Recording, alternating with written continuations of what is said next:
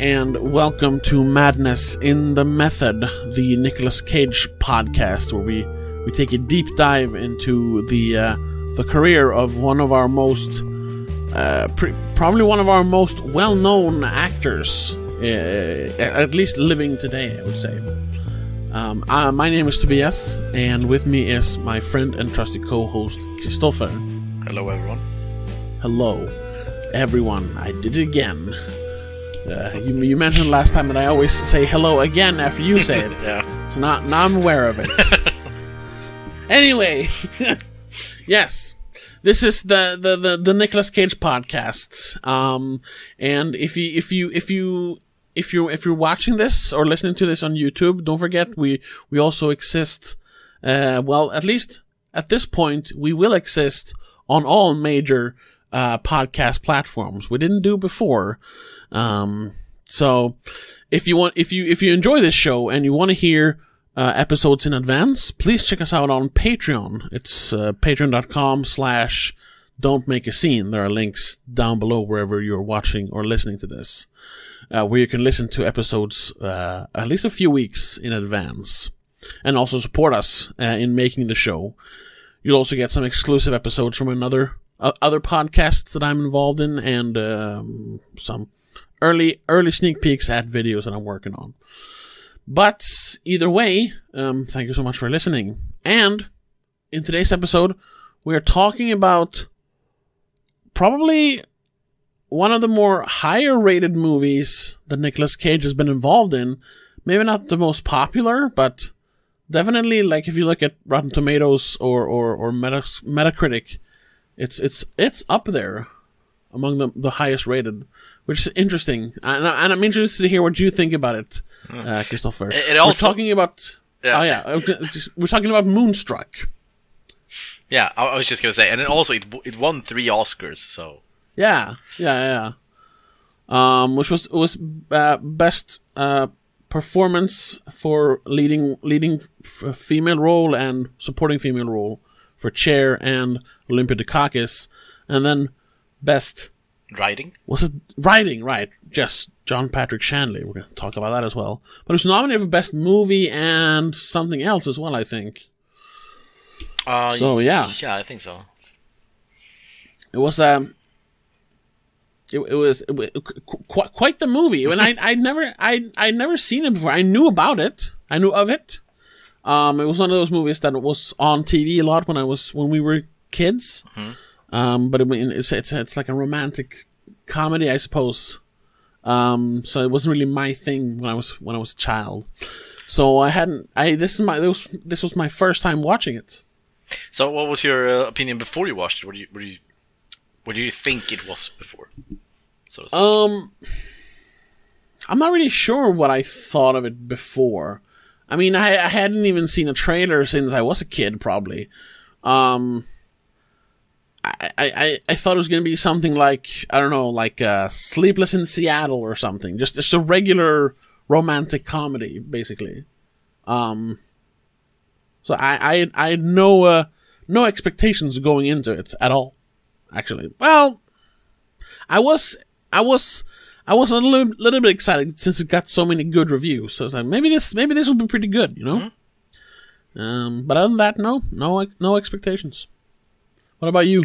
Yeah, so for some reason, I don't really know where I got that idea, but I always thought this was not a comedy. It was just a romantic drama with no comedy at all.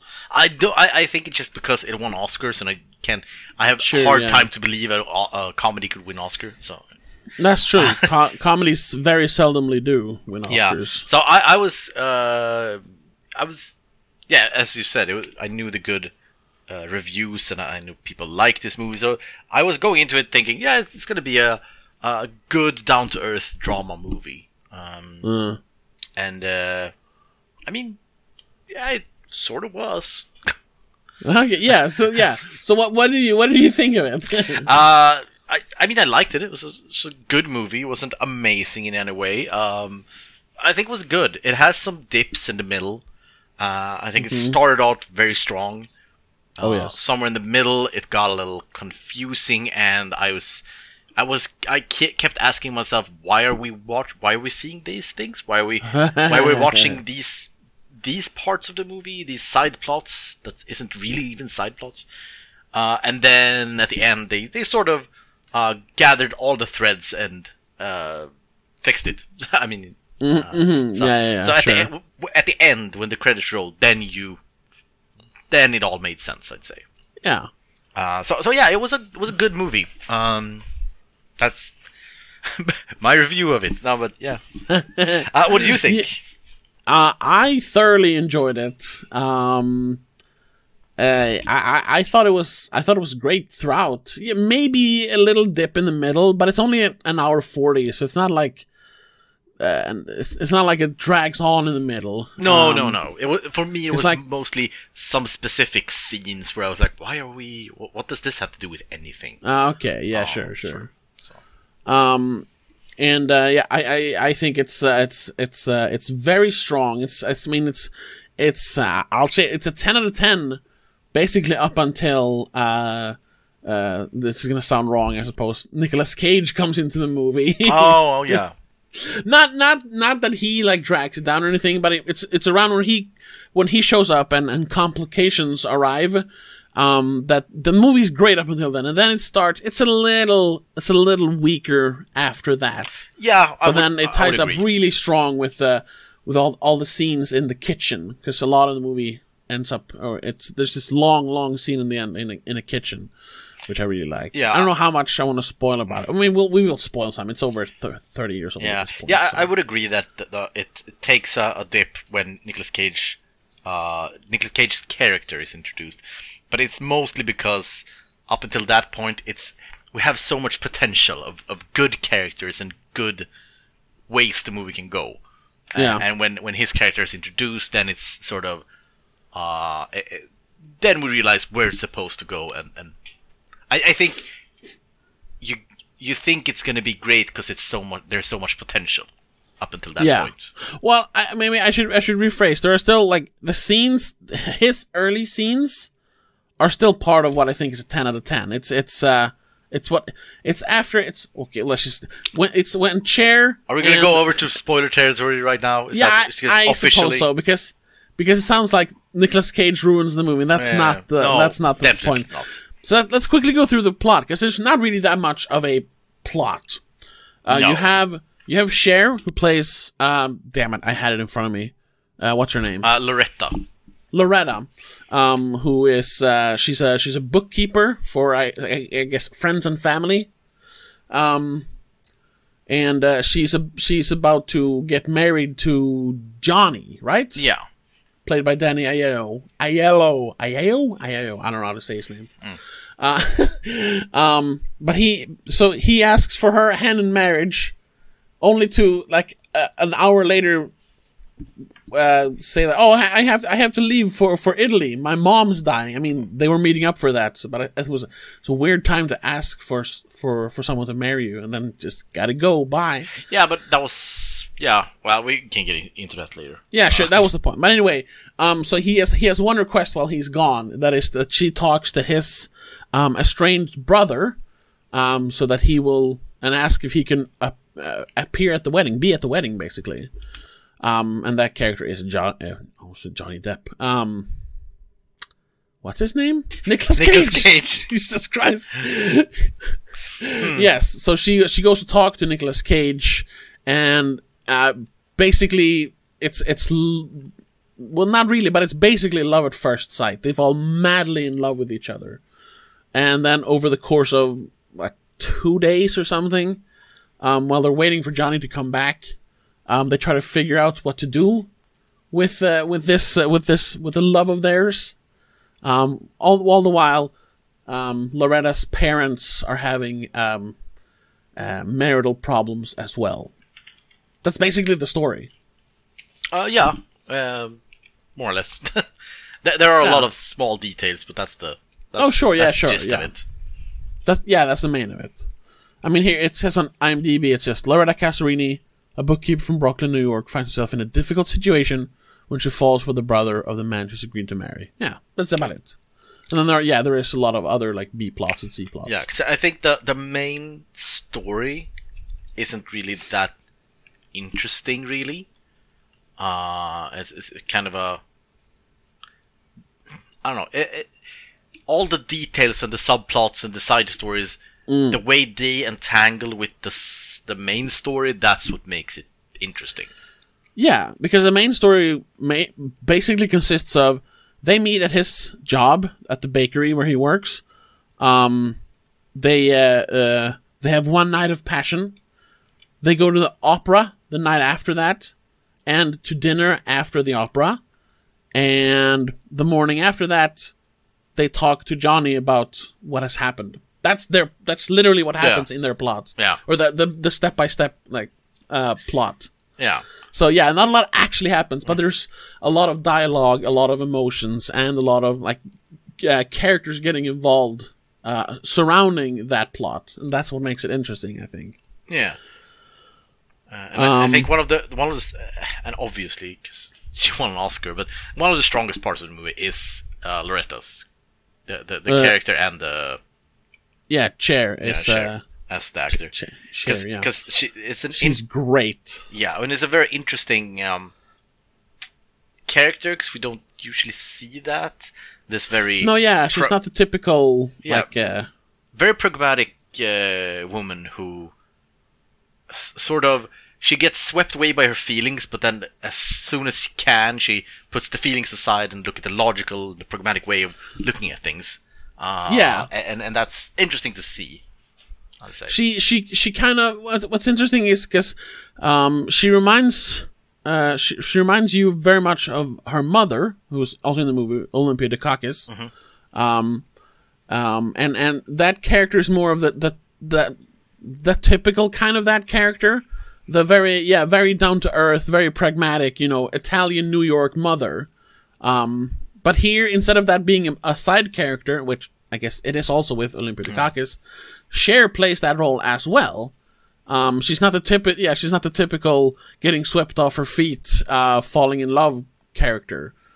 But that still happens to this down-to-earth, pragmatic character, which brings a lot of depth to the character. Yeah, because it is a love story without the typical arc of a love story. We don't have the big misunderstanding or the big breakup or any of those parts in like the end of the second act, start of the third act, that all romantic comedy or romantic movies ever has. We don't even have that. The only antagonist, if you want to put it like that, or conflict is Loretta herself.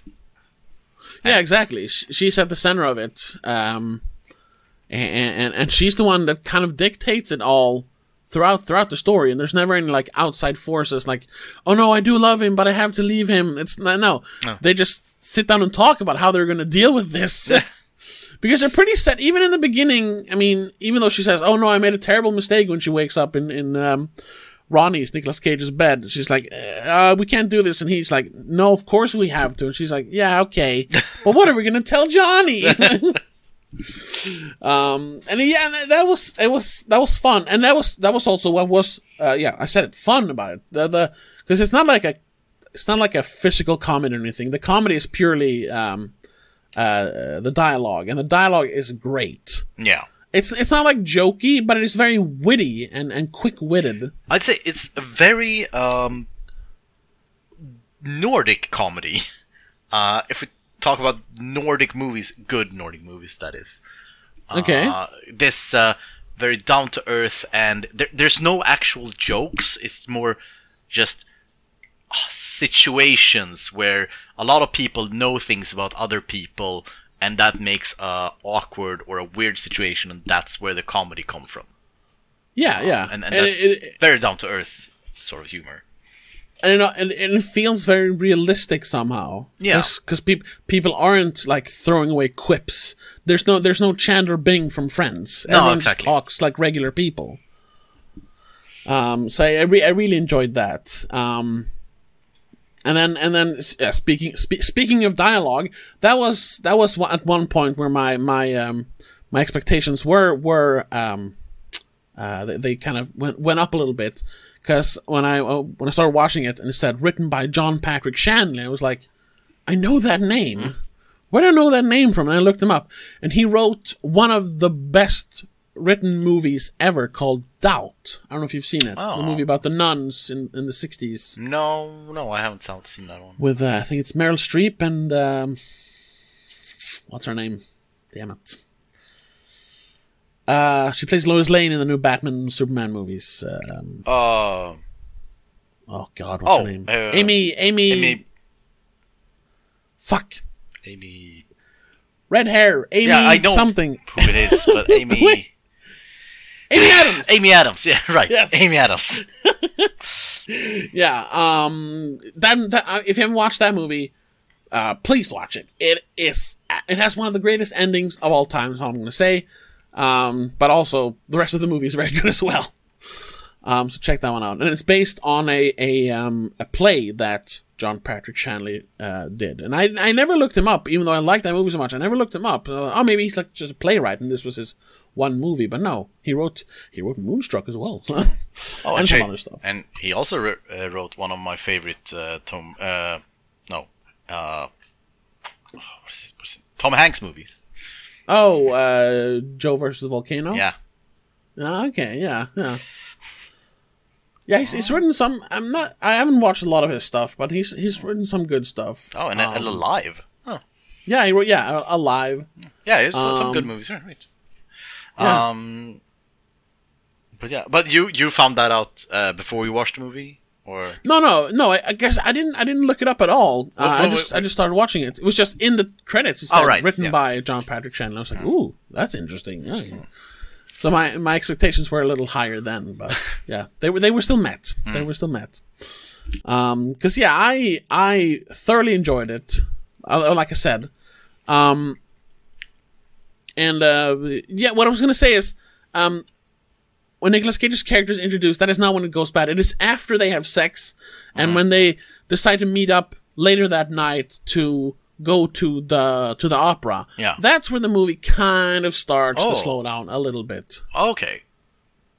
Yeah, for me it was when he was introduced, like, straight up, sort of. Okay. No, I thought his introduction was amazing. His character is so... Because all the other characters are kind of not like meek, but they're kind of like soft, basically. Not in a bad way, but they're like kind of mild-mannered. Yeah. But he is so intense. Yeah, but I mean, come on! In that introduction scene, he is over the top intense. He's Nicolas Cage intense, and I started laughing when he was going on in his spiel. Because come on, I don't know. I mean, his character definitely feels like the most like fantastical. I mean, he lost his hand in a freak bread cutter accident. Yeah, come on. And lost the love of his life, and now he's been living this life of destitution for 5 years. Yeah, then give me the big knife. I'm gonna cut my throat. Yeah, I'm gonna cut my throat. I want you to see it. I never want to talk to my brother again. He ruined my life. I thought that was that was a lot of fun. Yeah, it was really fun, but I couldn't take it seriously. Not even a second. No, but I mean, I guess that's where the comedy came in. I think for me it worked. It didn't feel like, oh no, this is ruining the movie. I thought it really worked, and it worked in a way that it didn't feel like. Let's just talk about that right away. He didn't feel Johnny. No, I'll say it again. I don't want to call him Johnny Depp for Nicolas Cagey. He never did the rage cage thing. It was some other kind of. Restrained, over the top acting, except for one single scene, and that's when they're later up in his apartment because she wants to. Because he says, "I want to kill myself." She's, "No, I gotta talk to you." She cooks him a steak, and they start talking. And he calls her a bride without a head. She calls him a wolf without a foot. And because of what they've been talking about. So he just stands up, flips the little table he has in his kitchen, grabs her, and they start kissing. And she's like, wait a minute, what are you doing? Oh, I'm kissing you. And then he picks her up. So and without like anything, he just picks her up and screams, "Son of a bitch!" that was pure Nicolas Cage. But other than that, I thought he was reined in by the director very well. I gotta say, I disagree. Because his whole introduction and both the scene in the bakery and then later on in the apartment, I see that as sort of the same scene, even if they changed location. Yeah, that is kind of that together. No, it was too much. It was. Okay, I think it was too much Nicolas Cage. Yes, it was extremely funny, and I enjoyed watching it, but it felt out of place. To that point, we've had a very low energy, chill drama movie, and then this explosion comes from nowhere with this sort of super tragic joke D&D character backstory where it's just, I remember back, it was 5 years ago, my brother came in to buy bread, and it's just, come on, it was so Nicolas Cage, and when he just slapped around things on the counter with his wooden hand, because, I lost my hand, it was just too much, too soon, and then we just stopped, and then he just became a normal character after that point. Because he never did anything like that ever again. Then he was just a normal character as the others. Yeah, he was a little more intense, but he wasn't crazy again. I think that scene, it didn't ruin anything, but it needed to be toned down quite a bit to work in the movie, I'd say. It was too much too soon, too over the top. Couldn't take it seriously at all. And that's the scene where we are supposed to see how Loretta and Ronnie has this great chemistry and this big fire, but no, this fucking crazy guy screaming, and then this pragmatic woman saying, "Well, I understand you're frustrated." And we should be, that's a good chemistry right there. No, I disagree. But I think that's part of the subtext of the movie, because the movie is about love in different stages. That's quite clear. At least for me, it was that it's not just a love story between these two characters. It is about love. And we have a love story of. Well, Loretta has sort of two love stories of love, convenient love, and passionate love. Yeah. And then we have exactly. And then we have the John Mahoney in the restaurant. Oh yes. Who just dates young women because he likes the sort of the small fire or the small, I know exactly what it says, but the spark sort of. Yeah. He knows he's doomed, but he's having fun while it lasts. Yeah, he's having fun until it falls apart. Yeah, and then we have these. I think we have a few stories of different kind of old love where. Yeah, you have Loretta's mom and dad, and then we have Loretta's mom's sister. Brother. No, brother. Yeah, brother. It is. Yeah. We have that also. So we have a lot of different love stories. So that's true. They're all looking at love from a different angle or from a different perspective. So Loretta's dad is cheating on her mom because he feels that a stagnating marriage is basically tantamount to death. And he everyone, especially him, talks a lot about death because there's a lot of old people. I mean, I think Loretta, of the main characters, is the youngest character. No, that's probably Ronnie. Yeah, Ronnie. But they're all in their like mid to late 30s, and even the younger people are. So the older characters are all talking about death. So he's afraid that if he stays with Loretta's mom, he's gonna die, and she's still in love with him. But I mean, it's a marriage that's been going on for 40 years. So it's not going to be as passionate as it was in the beginning, but she still loves him. And then you have the very pragmatic love story between Johnny and Loretta, where excuse me, we've been going out for a while, and we better get married before we get too old, basically. Because I already was married once, but that ended in tragedy, so I better pick the next best guy, basically. And then having, meeting this other super passionate person and falling madly in love with them, then that being Nicolas Cage's character.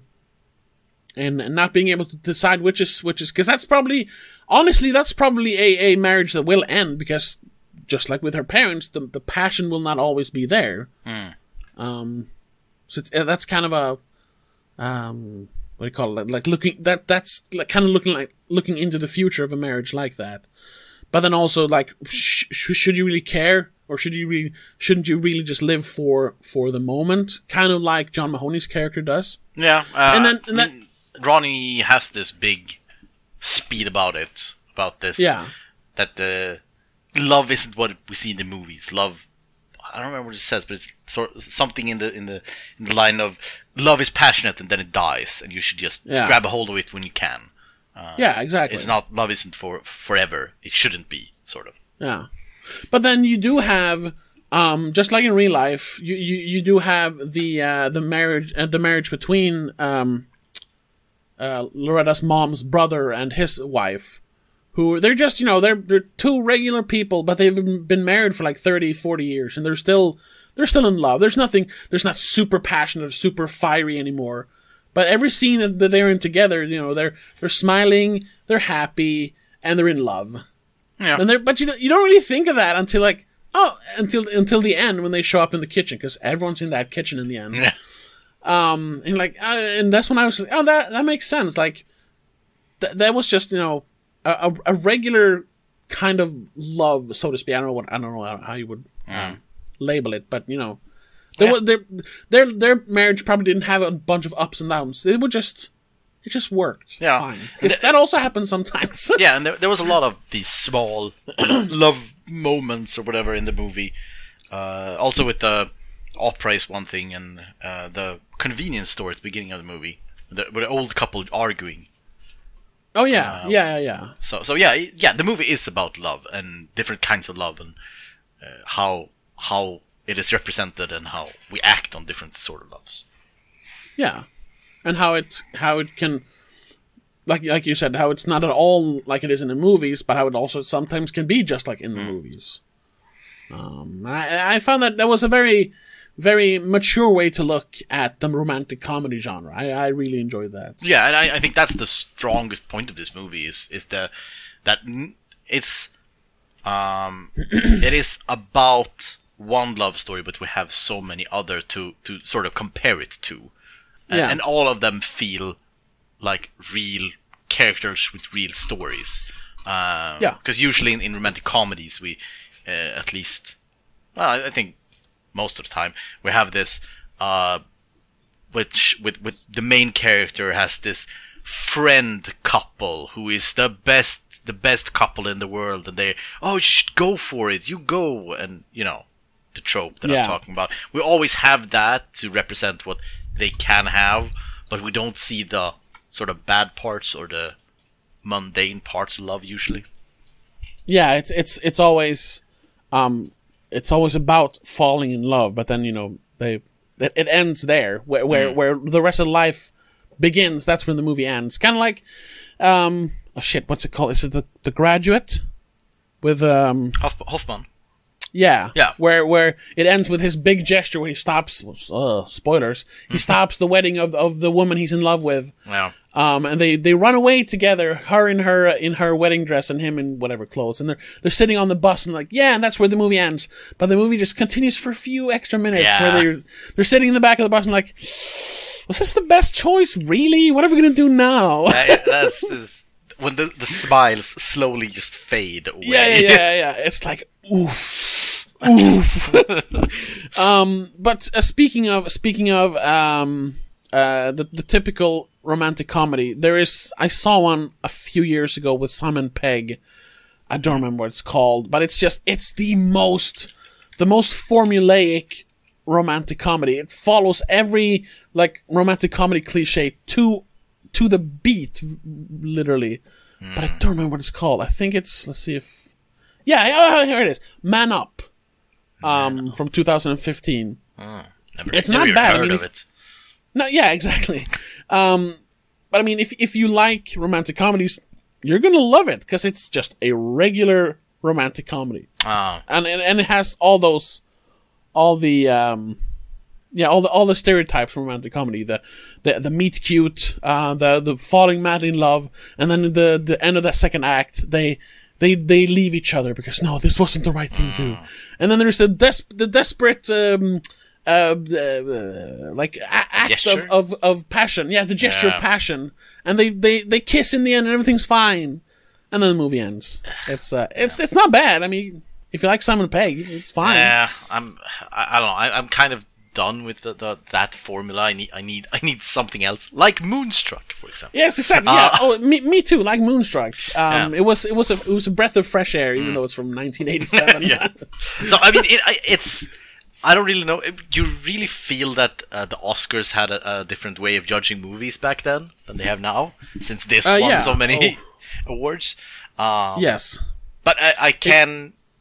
So, yeah, no secret that I don't like the Oscars and haven't done for years. But I stand by that at one point in time they were a good measuring point of what is a good movie. Yes, they aren't anymore, but they were once. And this movie is a good example of that. You can see why they chose this one, and you can see why they picked Olympia Dukakis and Cher, because they are great. Yeah. I would have that's just me. I would have nominated Nicolas Cage. I don't know who would gone up against, but I thought he was great as well. Not because of that specific scene. Because the rest of the movie, sure, but not that scene ruins it. No. When they're doing and the nominees are, and you see a little 30-second clip, it's going to be the one where he flips the table and says, "Son of a bitch." That's it. Oh, yeah. It was just so good. But everyone was great in the movie. Even Danny Aiello, who's barely in the movie, he was fine. He was great in the movie. Yeah, but I mean, he's always great. Well, yeah, he's always good. Yeah, or he was, I suppose. Yeah. But I also really liked Cher's dad. What's his name? Cosmo. Yeah. Which just made me think of Seinfeld again. This movie did it. No, whatever. No. I was wondering, wait, there was some character in this movie that I recognized from Seinfeld, but I'm not gonna look through it. I mean, it is a New York movie, so there's a lot of New York actors. Yeah, I did read that John Mahoney said that, well, according to him at least, this was the movie that made him get the role for Frasier. Yeah, people saw him as an actor, basically. That's a good actor, so he was cast in TV roles. Yeah. So we have that's one sitcom character at least. Most famously as what is it, Frasier's dad? Yeah. But other than that, I think Nicolas Cage did a good job in the movie. Other than that specific scene, he but I mean that whole scene is supposed to represent the fiery passion of falling head over heels in love, and I mean. But no. I know. Not when he's in the bakery. That's not falling in love. That's just look at me. I'm tragic. Boo. That's him being the classic romantic character from theater, or even early Greek theater, because then romantic and comedic was actually just sad. Yeah, and that could work if it wasn't in this movie. No, but I think it did. I guess I just enjoyed him being that way. Well, it was much more convincing in the later scenes when he was just so he sort of wouldn't give up, but it wasn't ever creepy. No, sure, he's almost like smitten. He's dreamy-eyed all the time. And especially at the end when he just appears at their at the. Loretta's parents' house, where she lives too, I guess. And he just, I'm gonna come in here and eat breakfast. Loretta, but no, stop, no. I'm gonna tell them everything. Don't do it. And that scene is great. at the end, where sort of every character in the movie just get into the kitchen and everyone sort of knows something about each other, but they can't really say. Because Loretta knows about her father cheating, and then Johnny comes in and doesn't know about Ronnie, but the father knows about Ronnie, and it's just this. Yeah, and Loretta's grandpa or grandfather knows about her and Ronnie. Because they meet on the street, and when he's walking, he walks his dogs all the time. Oh no, not Ronnie. That's Rose, Loretta's mother, and John Mahoney. Oh, sorry, yeah, that's true. Yeah. Yeah, and he knows about that, but they sort of dropped that. Yeah, because that never becomes an affair. It's just them talking about. Yeah, they just meet up once really and talk about love. Yeah, and how they view love from different perspectives, and that gives both of them a new perspective to look at it, which helps in their future relations. Basically. Yeah, I think that's unfortunate that scene where they were walking home, or restaurant scene, that came so late in the movie. I would have want that to be a bigger part of the movie, because I really like that moment with those two characters. Yeah, he's almost like not really, but he's almost like this character who appears at specific moments in the story to kind of make a point, almost like a god character, kind of like a Deus Ex Machina, but not really. Yeah. I see what you mean. If you wanted to, you could turn it into that character, but he's not really. I was almost expecting, like, when they're all drinking champagne in the end after. Yeah, Ronnie asks for Loretta's hand in marriage, and they're all drinking champagne in the kitchen. I almost thought they were gonna, because the camera pans out of the kitchen and goes through the apartment, and I thought they were actually going to go out onto the street, and you see John Mahoney walk past. I was like, aha! Because it could have been that character, but they don't, because that would have been too fantasy, too fairy tale like. Yeah, but that could have worked in a lesser romantic comedy, definitely. But instead they zoom in on family photos, which I thought was a perfect ending as well. Yeah. I had to Google that afterwards, because there were a lot of small details in the movie that I didn't really understand. One of those was the sugar in the champagne. Yeah, I did not get that. That must be a traditional thing. So that sounds disgusting. Apparently this movie is very, very heavily on Italian-American culture. Oh, sure, yeah. But so there are a lot of details that is about that only sort of people who know about that culture will understand. Okay. So apparently sugar in champagne, this is what I Googled, so I could be wrong. But what I understood, it's an old wives' tale from Italy, that the Catholic side, where the devil, if you are truly happy, the devil will have it in, sort of. And champagne is so good it makes you truly happy, so you put sugar in it to make it slightly less good. Oh, yeah, because, So the devil doesn't have any in. That's what I understood, at least. And there's a lot of small... That is very Catholic. Don't be too happy! Yeah. So that's why they put sugar in everything. Okay, yeah. There's also... It looked disgusting. Yeah. I'm gonna try it, but I'm not gonna like it. But there's a lot of small things that everyone has nicknames for each other too. That's also an Italian thing. And there was at one point that Rose, Olympia Dukakis' character, pinched Cher or Loretta's arm, and that's sort of a thing that parents do when you have been bad, sort of. Oh, okay. Because that's at the end where Ronnie appears at the house. Rose just goes up to Loretta, just pinches her, then goes past, and that's also apparent. So there's a lot of small things like that, which is pretty interesting, and I like it. Yeah, and you see Vincent Gardini, who plays Cosmo, the dad. He does the original devil horns against Loretta to ward off any bad spirits. Yeah. When she talks about marrying Johnny, that's another Italian thing. I learned that from Dio. Oh. But that's a thing that lends so much authenticity to a movie like this, that there are all these little details that if you don't know about them, they're just pass you by and you barely notice them. It's like, what are they putting sugar cubes in the champagne for? Oh, whatever. It's a thing. But if you know about it, it just makes it like, yes, it's just like at my house, Yeah, it really lends into this realness and yeah.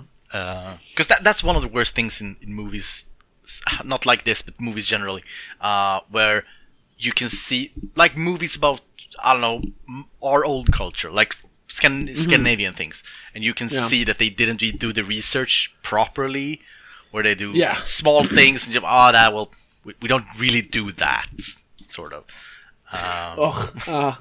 My go-to then is Midsommar. Have you seen that? I actually haven't seen it. I will see it, but I haven't. You can spoil the details if you want. No, I'm not. It's not even like a story thing really. It's a great movie. I think it's one of the better horror movies of later years.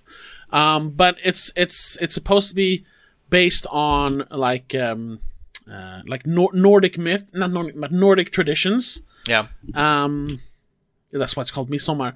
But there's a bunch of like old Viking traditions mixed with early Christian traditions, which just made it super weird because they were clashing back then.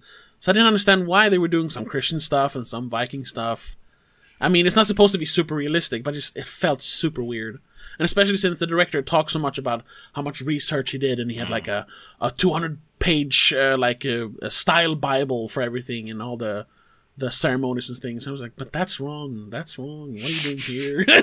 Yeah, and that's but exactly, it's a movie, that is exactly what I mean. That it can ruin a movie if you don't have those details, but it can sort of make a movie to have those details and put in the effort. And I think this Moonstruck really did put in the effort. Oh yes. And just with Midsommar, it works perfectly in spite of those little mishaps, because it's great. Anyway, it also felt. I'm not from New York, but it felt very New York as well.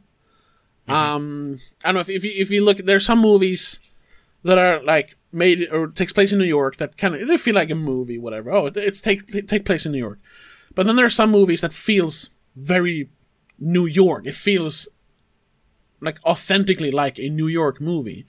A good example would be what's it called? As Good as It Gets with Nicolas Cage. No, with Jack Nicholson. Yes. And Helen Hunt. You know the one where he plays an obsessive compulsive writer. That movie feels very New York, while a movie like what's it called? Mr. Deeds? I don't know. The Adam Sandler movie. It takes place in New York, but it's not like a super New Yorky movie. You know? And it's also this thing that in Mr. Deeds, to take that as an example. Hey, check out the Adam Sandler podcast on YouTube. Hey, we talk about Mr. Deeds. Hey, it's a crossover episode. But because that movie really does the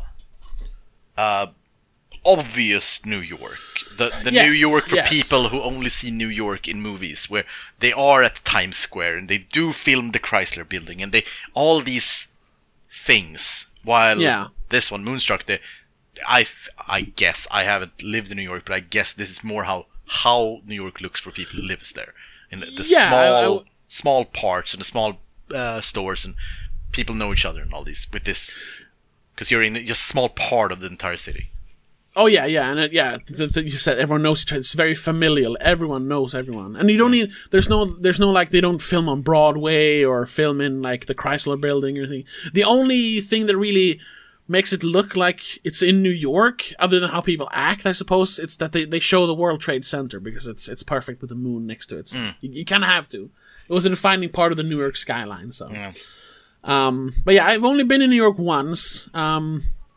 But then we did all the touristy stuff. We walked through whatever it's called, Central Park, and we walked next to Madison Square Garden and went into the skyscrapers and everything. But then we also, because we were there for like 2.5 weeks or something, we also checked out, the less sightsee things, and it reminded me of that because we lived in Little Italy, so it was very similar to how it looked when they're walking around in this movie. So yeah, it felt very, very New Yorky. Yeah, I've only been in New York for like 3 days, and I did all the touristy things, so I can't. Yeah. I don't know. I'm just going for what I've heard. And sure, yeah, and like I said, I'm not claiming to be an expert. It was just it reminded me of being in New York. Yeah. So another thing regarding Nicolas Cage in this movie. I don't know if you read that, but that the studio didn't want him in this movie. Yeah, kind of similar to Peggy Sue Got Married. They were like, nah, not him. Yeah. And then it was Cher, right? Who said like, you better pick him, or else I'm not doing the movie. Yeah, she said she'd Which quit. Was like a. Huh? It was a similar thing in Peggy Sue Got Married, or was it that he like nagged them until they picked him? Or yeah, I don't remember. That one I think it was. No. That was regarding his voice.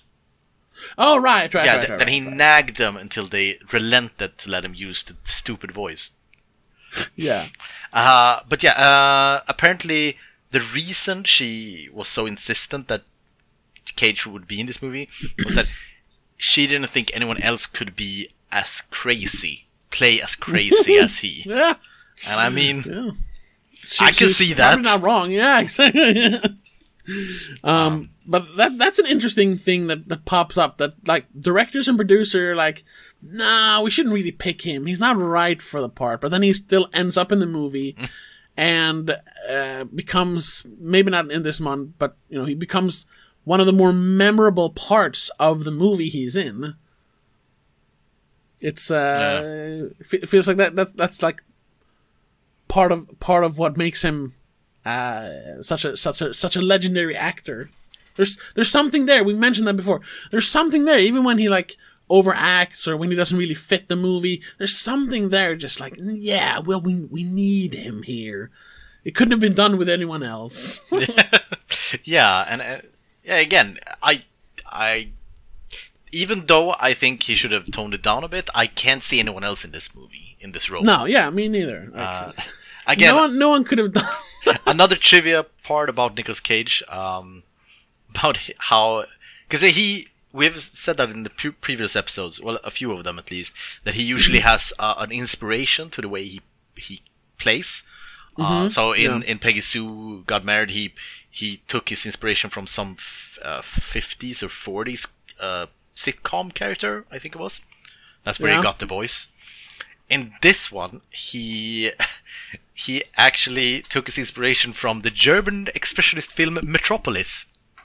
Oh, really? Yeah. Okay, I didn't see that in there, but the I think it's the main actor, Rudolf Klein-Rogge. I think so. Yeah. Yeah.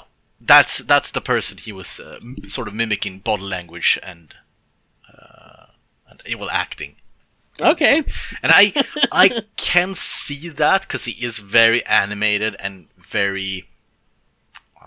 I'm just gonna stay with animated. Yeah, animated. Yeah, almost to kind of fits with the movie. Almost operatic, because that movie is so bombastic. Yes.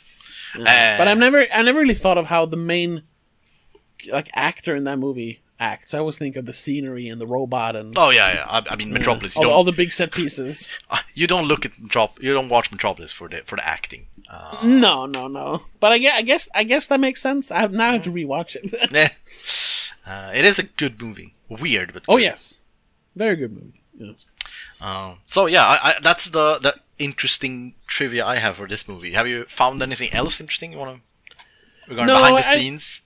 I started because I saw the movie this morning, and then after I quit my job. I almost said after my work day ended, I was like, I have enough time to watch it again. I can watch it with the commentary track. So I started watching it with the commentary track, but I mean, they were giving some interesting tidbits, but it was just like it was a blend of me being tired and them kind of talking in a very sleepy voice. I just started falling asleep, so I didn't finish the commentary track. But from what I heard, there was nothing super interesting that it wasn't already in like the IMDb trivia, so I didn't really find anything. Other than what we brought up. Small thing, it doesn't really have anything to do with the movie, but I thought it was kind of interesting.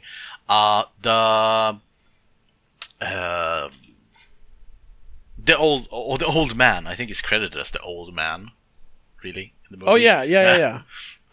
He has been acting for a long time. Do you know when his first movie? No, but I recognized his face. 1926. He was in like black and white German movies. I think that's pretty interesting. Because that's what he's the grandfather, right? Yeah. Yeah. Because I haven't seen any of those old movies, but yeah, it's interesting. Yeah, I'm looking through now. I don't think I've seen any of them. No. Now that I look at it, but I recognize his face. Maybe it was just having seen parts of this before. I don't know. Yeah, I mean, or he's been in other movies, or it is possible that. I mean, we both sort of studied film in a way, and we've probably seen some scenes as examples or something like that. Yeah. But yeah, I thought that was interesting. Yeah. Oh wait, he's in The Name of the Rose. Yes, I saw that in film class. Oh well. Yeah. Well, that's where it is. That's what Thank you. Yeah. Let's see. He's in something called Paganini. I wonder if I've seen that movie. No, I haven't. I know of Paganini, the opera, but I haven't seen this movie. It's directed and written by Klaus Kinski. Well, now I have to look at it. Anyway, Moonstruck. Yes. Yeah, I think we start wrapping up here because I don't really have much more to say about it. No, it's one of those movies where it doesn't have that. It's just a good movie. Just go watch it. It's a really good movie. Which was just to call back a little bit to criticizing the Oscars or the Academy Awards, because back in the day, that was the criteria for what movies won. If it was a really well-made movie. Nowadays, at least the last 10 years, it feels like it's the movies that are the most politically or socially conscious are the best movies. Yeah, it's just but it's supposed to be entertainment. Yeah, that's sure. You can have politics and all the social awareness you want, but in the end, it's just entertainment, right? Yeah, that's what happened with the Oscar. I don't know when it happened or why. I remember when I realized it and stopped watching, but it an extra criterion to every movie was that it has to say something. It has to make you think about something or tell a story about something you didn't know. It couldn't just be good anymore. Yeah. I think. In 2010, or I guess 2011, Inception was nominated because it's a really tense, entertaining movie. It doesn't say anything about our world today or politics or whatever. It's just super well made and entertaining. Yeah, and that's sort of what you. But also, if you really want to go deep into the Oscars and the hypocrisy of it, do you know why it started? No. It's because I don't remember if it was the actors or the directors, but one of them, or maybe both. I don't know. A lot of important people in the film industry. This is in the 30s or something, 40s maybe. They went on strike because they thought they had too low pay, and then the film industry decided, well, let's put on a grand show where we just point at you and say you're good at your job, and they were okay with that. So that's all it is. It's just because actors and directors, or I don't know, didn't feel that they had enough cred for their work and want more pay, and then they said, well, we can't pay you more, but you can have more cred for your work. And that's all it is. So I mean, okay, well, yeah, well, I mean, if you look at it, I guess most award shows is that it's just look at me, how good I am, basically. But the Oscars is the worst one. Yeah, there are other that feels more legit. Yeah, and I think it's fine where it's just we want to rise these people but when the reason you want to rise them is because you don't want to pay them. I mean, that's that's problematic, or well, problematic is the wrong word. Well, no, it is kind of problematic. Yeah, but I mean, we're not going to pay you. We're just going to say, "Oh, you're so good. You're so good." Yes, here, you get a fake gold statue. Here you go. Yeah. Now shut up about your money. Exactly. And so I mean, the Oscars has never really been good. It's just at one point in time they chose good movies. Yeah, now it was a celebration of movies. Yeah, now it's just I think who's the most woke. I think the last one. Wait, did that win? The last time they actually did that, wasn't that like The Artist? Might be. That yeah, actually, I don't. Because I'd stopped oh, watching at that point, so I don't remember. But yeah, that was like. I remember 2012 Argo won. It was like the last time I thought the right movie won. Yeah, but Argo was also one of those. Movie. Argo was also one of those. Tell something that you didn't know. Oh, sure. But things. But it was also, at least from the ones I had seen that year, it was the one that deserved the Oscar the most because it was the best made movie out of the nominees. Yeah, I guess. I mean, a movie can say something important about life or whatever, and also be entertaining. But like we had, the winner this year was Nomadland, which is it's an important story to tell about the housing crisis and the kind of the new Western front of America. But it's a terribly made movie. Yes, I saw your video about it. Yeah, it's a terrible movie. Good story, but terrible movie. It should not have won at all. But because it was an important movie, it won. So, yeah. It is interesting that we're actually talking about the Oscars, even though it sounds like a big sidetrack. Well, it sort of is. So this is the first movie Nicolas Cage was in where there was an Oscar nomination, right? I think so, yeah. Yeah, and the first Oscar win. Not to him, but first movie. And this season of Nicolas Cage is called The Road to the Oscars, so... Yeah, we haven't really said that, but we have it kind of... what's it called? We've put the entire run of movies into different seasons. Yeah. Season 1 is Road to the Oscars. So you can guess where season 1 ends. And so this is the first taste that he got of the Oscars. Yeah. And that's why his next move was to make one of the strangest movies ever made. Yeah, so next week... Well, no, wait, first, before we go to that. What's your score of this movie? You said at the beginning that it started out as a 10 out of 10, but then it stopped being 10 out of 10. It was a 10 out of 10, but then it fell off a little bit. I'm hesitant to give it a 9, but I kind of want to. I mean, you are allowed to. Yeah, I know, but I'm thinking like the Oscars. I'm like, this is just a romantic comedy. It can't be a 9. But you know what? I thoroughly enjoyed it. I'm going to give it a 9.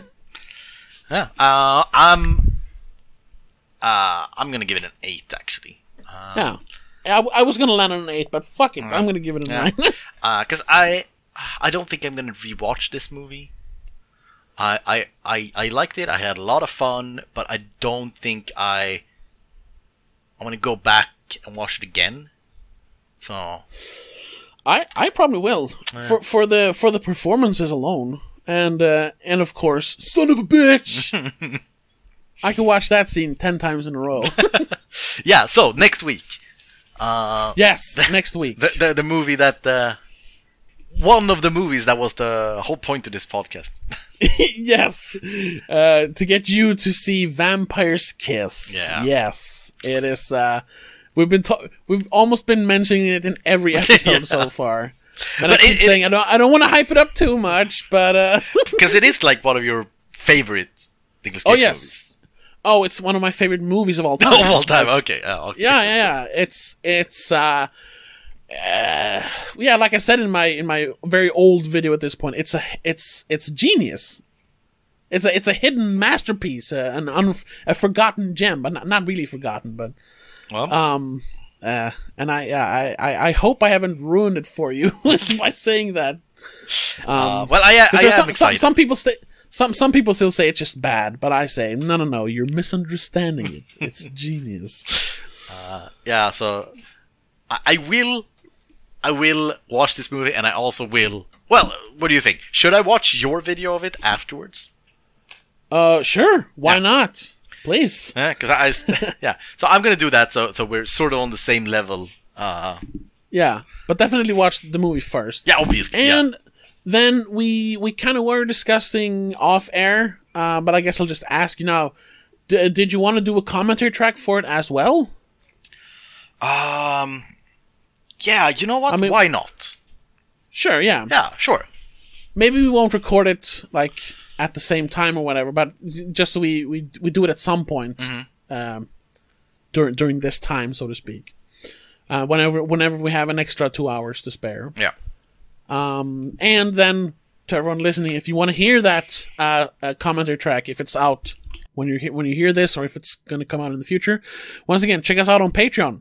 You have, I guess, kind of monthly commentary tracks with me and some guests. Sometimes it's my sister, sometimes it's Christopher, sometimes it's some other friends. So check that out as well. But yeah, so this week, Moonstruck, great movie. Next week, Vampire's Kiss. I'm anticipating. I'm very, very. I don't know. I'm kind of nervous because I've been talking about it for every week since we started this. But I think you're gonna enjoy it. Either way, it'll be fun to talk about. So join us next week for our Vampire's Kiss discussion. And if you're gonna watch the movie, please check out my video essay or whatever you want to call it about the movie that I made a few years ago. It's on my channel. If you're watching this on YouTube, I will link it down below. But other than that, thank you so much for listening, and we'll see you in the next one. And until then, have a good one. Bye. Bye, everyone. The Nicolas Cage podcast is part of Please Don't Make a Scene. It's produced, directed, and edited by Tobias Widén. Hosted by Tobias Widén and Christopher Bylén after an original idea by Christopher Bylén. Executive producer is Annika Widén. And a big thank you to all our sponsors over at Patreon for keeping the show going. Laura Kinney, Rasmus Jonsson, Mom, and Dad. If you also want to join our Patreon, you can at www.patreon.com/don'tmakeascene. Help us keep the show going.